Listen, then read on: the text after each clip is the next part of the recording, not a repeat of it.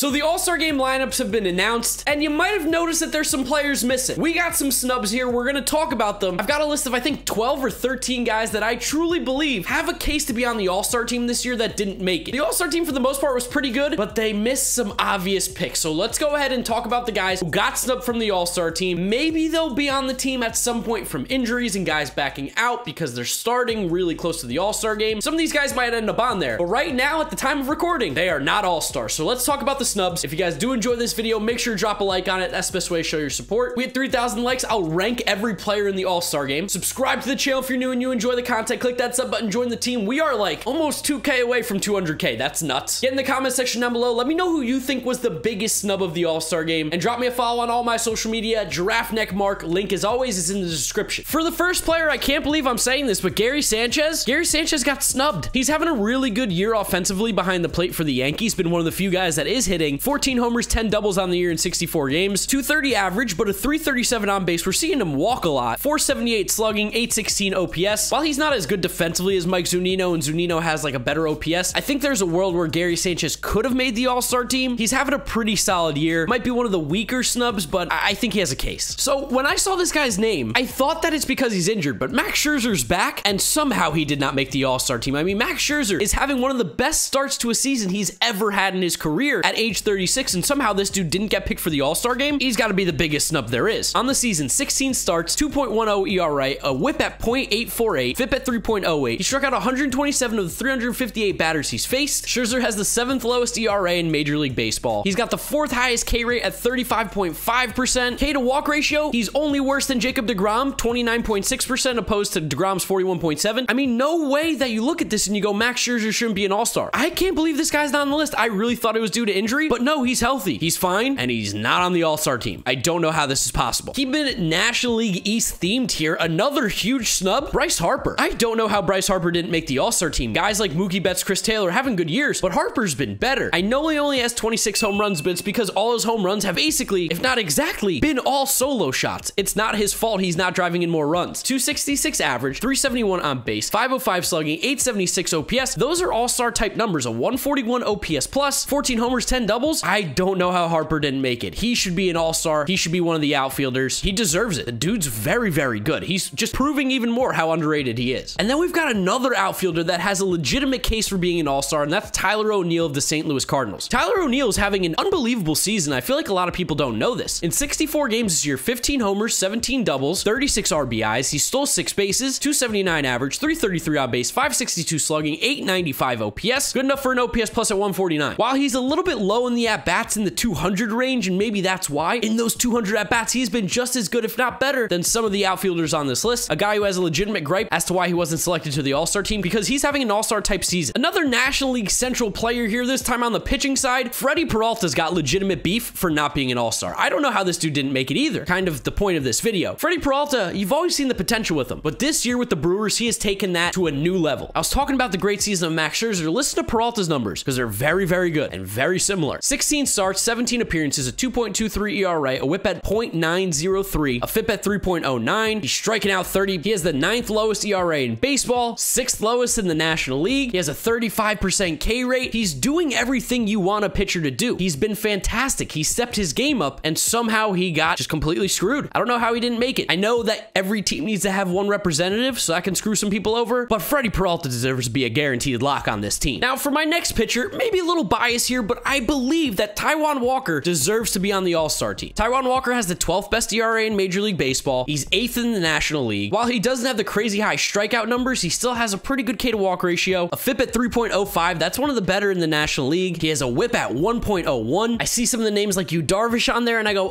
while Taijuan Walker might not be the actual better pitcher this season, Taijuan Walker is performing like that. He's been so big for the Mets. I think this guy deserves a spot on the All-Star team without a doubt. But again, maybe I'm biased. I don't know. You can let me know in the comments down below. I swear they're not all National League players here, but they had the most snubs. Next up, Omar Narvaez of the Milwaukee Brewers. How is he not the backup catcher in the National League? How did JT Realmuto make it over him? Narvaez on the season's hitting .301 with a .393 on base, .459 slugging, .852 OPS, and if you want to bring up the defense, he's been stellar behind the plate this year. He's improved massively. 7 homers, 10 doubles, 25 RBIs, and in fact, he might even have 8 homers. He hit one against the Mets tonight. His numbers might even be better. Going up against JT Realmuto, who has similar numbers, worse in almost every single category. I don't know how Realmuto Realmuto makes it over Omar Narvaez. This guy got screwed out of an all-star spot, another Milwaukee Brewer, one of the better teams in the league. Here we go. American League player, Chris Bassett, Oakland A's. This dude has legitimate beef for not making the all-star team because a guy like Nathan Eovaldi, who while he has a great FIP, the traditional numbers aren't as good as Chris Bassett's. There's a case for Chris Bassett to make it over him. Bassett on the season in 17 starts has pitched 106 innings, which is a ton. Oh my goodness. 3.04 ERA, 9-2 record, 1.031 whip, a FIP at 3.25, 9K per 9, 7 hits per 9, under a home run per 9, not walking a lot of guys. Chris Bassett, not the most exciting pitcher, a little Kyle Gibson-y in the way that they pitch, but he's getting results. And for the Oakland A's, who have been great this year, I think Chris Bassett should be on this all-star team. Probably the biggest snub of all relievers. I could have listed 100, but I'm going to go with Emmanuel Clase of the Indians. Clase has just been one of the better relievers in baseball this year, and somehow this dude did not make the all-star team. He's made 36 appearances, 35 2/3 innings, 11 saves on the year, a 1.01 ERA, a whip at 1.150. He does walk a few guys and give up some hits, but he's got some of the nastiest stuff in the league. He's not giving up hard contact. I think he's only allowed like 1 or 2 barrels this season. Hasn't given up a single home run. Clase has been disgusting. This guy deserves to be on the all-star team. At 23 years of age, he's one of the better relievers in baseball right now this season. He's not on the all-star team. Don't get it. Another huge snub coming from the pitching side here. National League pitcher for the Dodgers, Walker Buehler, who should be on the all-star team. Buehler has been fantastic this year. In every single start this year, he's gone 6 innings or more, has an ERA at 2.35 in those 16 starts, 103 innings pitched, a whip under 1 at 0.90, striking out almost 9 batters per 9 innings, a K rate just under 30%, not walking anybody, 6.2 hits per 9. Walker Buehler is one of the better pitchers in the game. I don't know how this guy gets left off the all-star team. You didn't want to put too many Dodgers, I guess? I don't know. How does a guy like Yu Darvish make it over Walker Buehler? Walker Buehler deserves to be on there. I mean, he's been one of the most consistently good pitchers this season. And then I got another Los Angeles Dodger. I'm sorry, it feels like a Dodgers video, but Justin Turner deserves to be an all-star. I mean, what he's doing at the plate this year is really, really good. And the third baseman that made it right now is having a better season than both Arenado and Chris Bryant, arguably. Turner on the year has 13 homers, 14 doubles in 78 games with 41 RBIs, hitting .295 with a 388 on base, 484 slugging, 872 OPS. Better numbers than all the guys that made it. He's hitting the ball exceptionally well. He's got a high OPS, an OPS plus at 144. I understand there's only so much space for each player, but he should have been on it over Chris Bryant. Chris Bryant had a hot start to the year, cooled off a little bit now. Justin Turner has stayed hot, and he's playing good baseball. Again, continuing to be an extremely underrated player at third base in baseball. Another third baseman I think has some beef with being snubbed, Manny Machado, another guy who's having a better year than Nolan Arenado and Chris Bryant, arguably. We know what he can do in the field at the plate. While he started off slow, he's been heating up recently. 15 homers, 12 doubles, 2 triples, 57 RBIs, and he stole 9 bases, weirdly enough. 264 average, 346 on base, 482 slugging, 828 OPS. That's a better on base than Nolan Arenado. Chris Bryant's got the higher OPS, but of course, he doesn't play the defense like Machado, so depends what you value. But I think Machado has an argument to be a snub. Not as much as Turner, but I think he's good to be on this list. And last but certainly not least, I mean, I could probably say every single reliever in Major League Baseball because those guys should have made it over Aroldis Chapman, but let me just list off some names real quick. I won't go into too much detail, but guys who are having better years than him. Kendall Graveman, he's been sick. Andrew Kittredge, Garrett Whitlock, Jordan Romano, Scott Barlow, Colin McHugh, Jonathan Loizaga, Chad Green, his teammates. Those are just a few of the names that are having better years than Aroldis Chapman, who didn't make the all-star team. Confusing. I know Chapman was nasty to start the year, but pretty much any reliever at this point seems like could have been a better one. Even Josh Taylor, who's had this crazy scoreless streak. I'm just not sure how Chapman made it over a lot of these guys. So those are the biggest snubs for the All-Star game. We got 12, we got 13 guys on here. Which one do you think is the biggest? I would love to know what you think down in the comments below. Drop a like on the video if you enjoy it. 3,000 likes, I'm gonna rank every player in the All-Star game. Subscribe to the channel, we're so close to 200K. Follow me on Twitter, follow me on Instagram, follow me on TikTok, GiraffeNeckMarc, links in description. That's where I'm wrapping up today's video. You guys know the drill from here on out. YouTube recommends you watch this video. This is my most recent upload. Click through those if you have not yet seen them. Thank you guys for watching, and I'll see you all tomorrow for another video. Bye.